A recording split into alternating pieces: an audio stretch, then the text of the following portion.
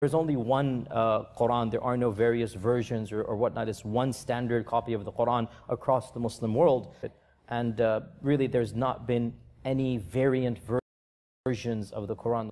People find so confusing. The topic is that of the various recitations of the Quran, the various different ways of how to recite the Quran. And when we say the various different ways to recite the Quran, we are not talking about different voices or different styles. We're talking about slight differences in pronunciations, slight differences in letters, slight differences in harakat. In other words, if you were to compare two printed Qurans, you're going to see differences between them. And this is something that many people are unaware of and many people have heard but are not fully familiar with, especially those who have been exposed to some of our brothers who live in Algeria or Morocco or other North African countries. They recite the Quran in a slightly different way. Not just a voice or not just a speaking style, but also changes in letters and words and harakat. Hold up. Say what? Standard copy of the Quran across the Muslim world. In other words, if you were to compare two printed Qurans, you're going to see differences between them. As you just noticed, Yasser al-Qadi, a scholar of Islam, lying and contradicting what he said earlier. As you see, when scholars are with Christians, they will use lies and taqiyya to prove and defend Islam. But when they are not with Christians, they will contradict what they said earlier, right? And as you see, we just spanked and busted this lying, deceiving scholar in Islam. Today, guys, we are going to show you that the Quran is 100% corrupted by man, and we are going to destroy the 1400 years old Islamic claim. We're going to show you that there are missing words in the same verse in different Quran versions or recitations. We will show you that even dots and vowels can change the meaning for the same verse in different Quran versions. So let us start and show you that Muslims, the poor victims in Islam, have been deceived. You need to know Arabic to understand that the Quran has been played with, that it has been corrupted by human hands, hands like you and me, our hands. So Muslims need to be shown this video. I want to ask you to download my video and share it everywhere, because I think this is one of the most important videos on the internet. If you call yourself a brother or sister in Christ, download this video and show this video to Muslims. The truth must be told, and only the truth can set us all free. Muslims, you need to wake up and leave this satanic cult called Islam, this deceiving satanic cult that is still kept alive by the liars and scumbags called scholars, like this Dr. Yasser Qadi.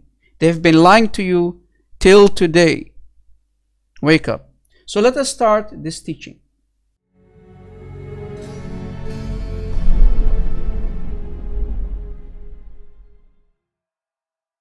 As you know, today is Ramadan, so Muslims might start to feast and fill their bellies with a lot of nice delicious food. So let us start also with a nice bang, right? So this is chapter 33, ayah 68.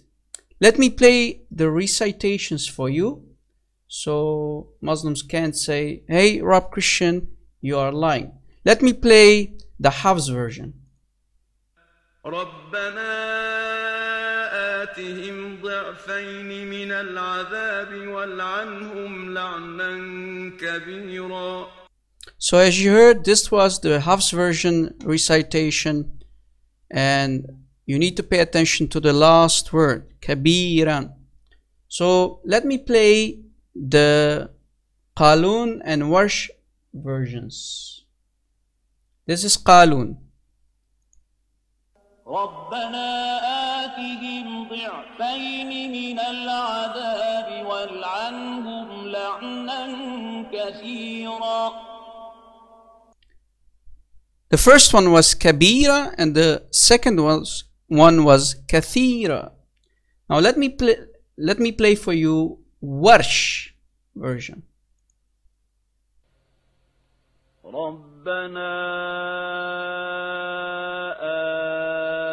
آتهم ضعفين من العذاب والعنهم لعنا كثيرا.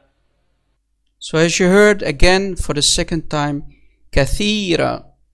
So the Hafs version says kabira, and both the Qaloon and Warsh versions say kathira.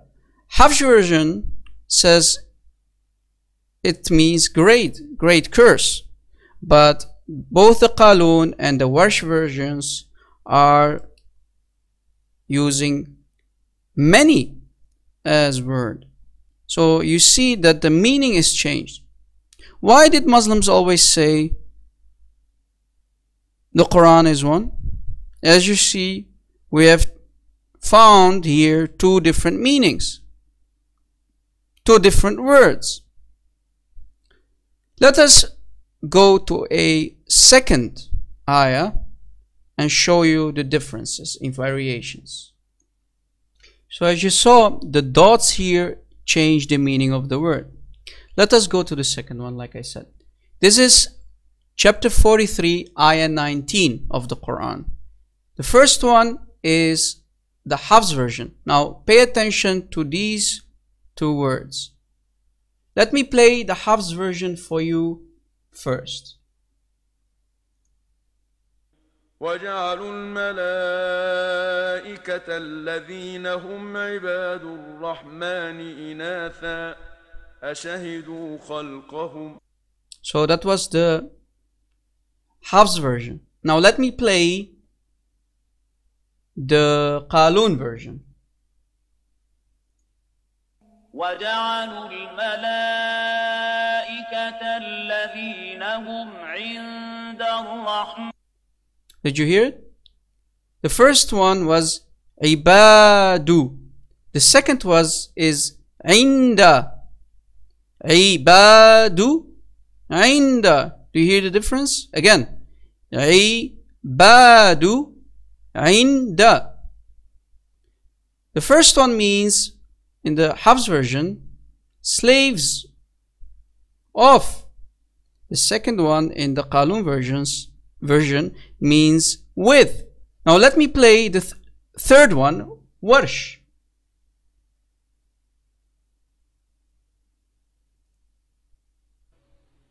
وجعلوا الملائكة الذين هم عند الرحمن. Again, عند. So the Hafs version does not agree with the Qaloon and Warsh versions. So again, Muslims, we have different Qurans, different variations for the second time. Muslims, what are you going to do now? Different meanings of words. Totally two different words. Now let us go to a third example.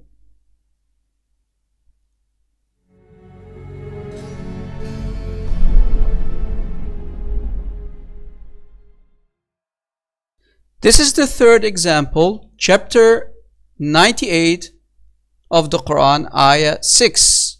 Let me play for you the Hafs version for this ayah. إن الذين كفروا من أهل الكتاب والمشركين في نار جهنم خالدين فيها أولئك هم شر البرية. So as you heard, Bariya. Okay? So let me play for you the Qaloon version. إن الذين كفروا من أهل الكتاب والمشركين في نار جهنم خالدين فيها أولئك هم شر البريئة. شر البريئة. So the first one means creatures, the worst of creatures, and the second is the worst of innocent. Different meanings. Different words, different meanings. As you see here, the vowels are playing an important part, right? So even a vowel can change the meaning. A dot can change the meaning of a word. Muslims, as you saw, this is the third example that we just played for you and showed you how the Quran has been played with.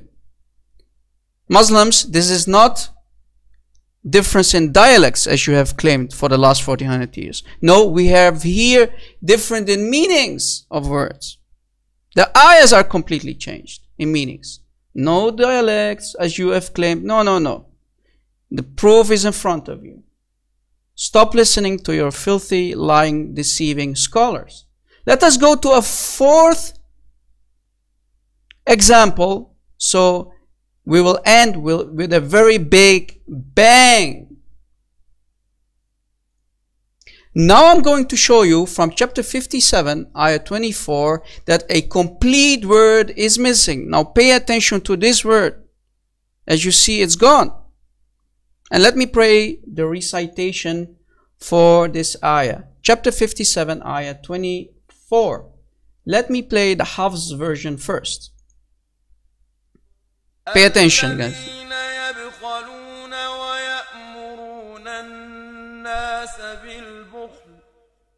ومن يتول فإن الله هو الغني الحميد. Huwa, as you have heard, here you heard the word huwa. Now let me play for you the Qaloon version that will not agree with the Hafs version. الذين يبخلون ويأمرون الناس بالبخل ومن يتول فإن الله الغني الحميد. Guys, the word huwa, as you heard, is gone. There is no huwa. The he is or he is gone. Where is the word he? So a complete word is missing, guys, as you have heard. Now let me play the Warsh recitation. الذين يبخلون ويأمرون الناس بالبخل ومن يتول فإن الله الغني الحميد. Again, a third recitation where now the huwa is for the second time missing. You didn't hear the Shaykh recite it between Allah al-Ghani or Allah al-Ghaniyu.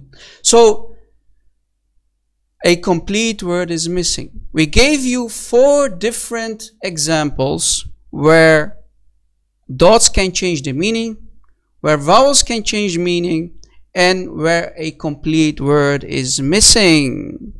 Muslims, you need to wake up. Your Quran has been played with. This has nothing to do with dialects. Muslims have always claimed that only the dialect is different. No. The proof is in front of you. You heard it from the Shaykh. And as you see, the proof has been put in front of you.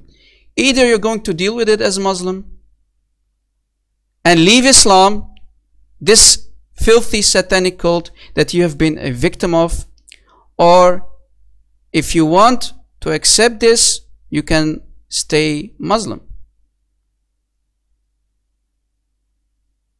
The truth is in front of you. If you are a man enough or women enough, you need to handle the truth. Thank you for watching, guys. Download this video, share it around everywhere, and God bless.